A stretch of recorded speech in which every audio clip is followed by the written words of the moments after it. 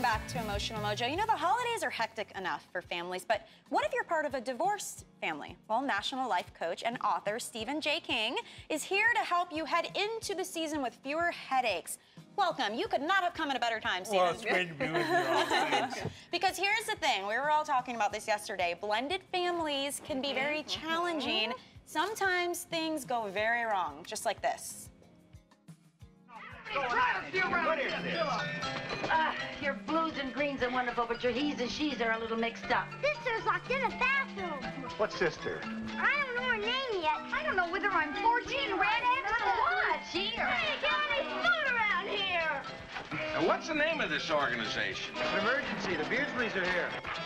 Yours, mine, and ours, right? This type of situation, though, not just for the movies. What are your tips? What's your advice? I mean, as a divorced parent, how do you make the holidays more enjoyable for everyone? Oh, well, first of all, holidays can be very stressful whether you're divorced or not. Sure, very true. Yeah. Especially if you're divorced and you're trying to blend some families, you have to be very intentional about creating some new traditions. You know, we all have our old traditions that we want to hold on to.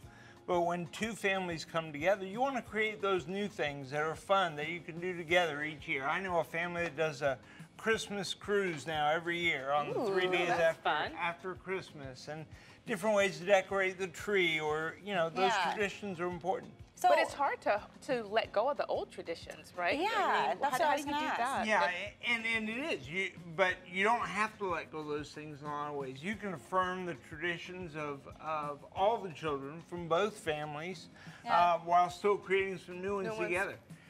So compromise. Yeah, absolutely. Does it change a little bit, though, based on the age of the children as well? Because I think it's a whole different problem when you're dealing with 5-year-olds versus teenagers. You know? Absolutely, absolutely. And you know, the whole split parent thing, where do they spend this holiday or that holiday? One of the things I often suggest is just create an alternative day to celebrate the holiday. That's a great idea. I actually have a client, they celebrate Christmas on Christmas Eve. Yeah. So, yeah, we celebrated with my kids this year. They're older now, but we celebrated Thanksgiving on Tuesday this year. And it had a big to-do at the house. And it's good advice. And you have a book as well. It's called New Horizons. And so it's a guide to healing and recovery after divorce. And it's also very personal. Why is that? You know, after my divorce, my kids were 15, 12, and 9 at the time, and I went through a pretty rough year, year and a half after the divorce. And I knew if I was doing that, there was a lot of others out there who were going through the same thing. Yeah. And so it's very personal, because I just wanted to share both from the heart and, you know, from the emotional side, the mental side, and yeah, it's a very personal book. Yeah. And the dynamic changes, for sure. I think it's interesting, because I'll just share a bit, but this is my first Christmas spending after my divorce as well, so it's become a challenge. So what are some of the positive things that you can give us to keep a positive attitude? Yeah, you know, you really have to take care of yourself.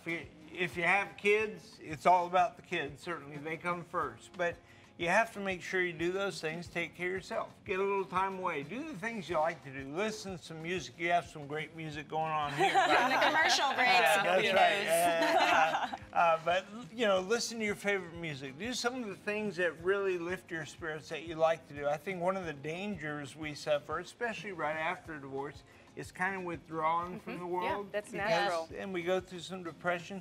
You can combat that by making the choices to do things that lift you up, spiritually, mentally, emotionally, and physically. Now, what about gift giving? You know, when you have a divorce, you've got the mom who's giving gifts to the kids, you've got the dad who's giving the gifts. Sometimes it becomes a little bit of a competition, who's giving the kids better gifts. That's a good point. Do you have any tips on that?